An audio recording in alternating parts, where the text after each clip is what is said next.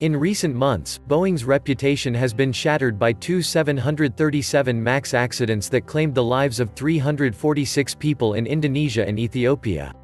Investigators from the Indonesian National Transportation Safety Committee in Jakarta said systemic design flaws in the 737 MAX were compounded by errors by the plane's pilots, who had not been sufficiently instructed on how to handle malfunctions in the 737 MAX's MCAS anti-stall system.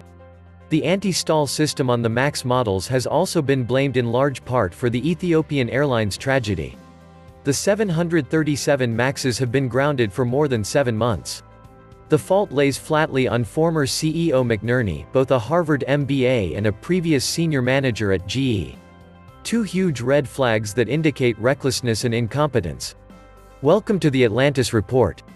Crisis hit Boeing faced fresh safety concerns Thursday, as the firm admitted cracks were found in up to 50 of its popular 737-ing planes following worldwide inspections. Boeing had previously reported a problem with the model's pickle fork, a part which helps bind the wing to the fuselage, prompting U.S. regulators to order immediate inspections of aircraft that had seen heavy use. The U.S. Federal Aviation Agency, the FAA, had announced the inspection of a number of Boeing 737-ing, the predecessor of the 737 MAX, after the discovery of structural cracks in a model in China. Disappointments are the order of the day with the American manufacturer Boeing. Boeing acknowledged on Thursday the 31st of October that during a worldwide inspection cracks in about 50 737-ing models were discovered. In particular, Australian airline Qantas announced that it had suspended flights of a Boeing 737-ing due to a structural crack and that it was inspecting 32 other aircraft as a matter of urgency. In South Korea, authorities reported that 9 aircraft were grounded at the beginning of October, 5 of which were operated by Korean Air. Global pressure has mounted on American aircraft manufacturing giant Boeing after the company admitted that cracks had been found in a number of its popular planes following worldwide inspections. The crisis-hit carrier faced fresh safety concerns on Thursday, as a spokesman officially acknowledged that up to 50 of its 737-ing fleets had cracks in the pickle fork, a section of the plane that links the wings to the fuselage and manages the air pressure and aerodynamic forces. The spokesman said that less than 5% of the 1,000 aircraft inspected at this stage had cracks and had been immobilized for repairs. The announcement came after the Australian airline Qantas reportedly grounded a Boeing 737-ing due to a structural crack, and was speeding up inspection of 32 more planes. "We never use an airplane until it brings all the security guarantees," said Chris Snook, the Australian company's chief engineer. South Korea also said 9 planes had been stalled in early October, including 5 operated by Korean Air. The U.S. Federal Aviation Agency, FAA, announced it had ordered an inspection of some Boeing 737-ing after the discovery of structural cracks on a copy in China. The 737-ing is the predecessor of the 737 MAX single-aisle. The FAA has issued an urgent directive for all airlines to check their 737s that had completed more than 30,000 cycles for pickle fork cracks. Another threat to Boeing is the C919, being built by Chinese state-owned aviation manufacturer Commercial Aircraft Corp of China, COMAC. It is a perfect example of Chinese intentions and is a kick in the teeth of those endorsing free trade.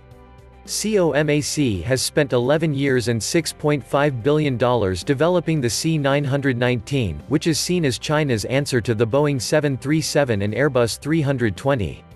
The C919 has a flight range of up to 3,451 miles (5,555 kilometers), which means it can fly non-stop from Shanghai to Jakarta or from Paris to Montreal, and it can fit 158 to 168 seats.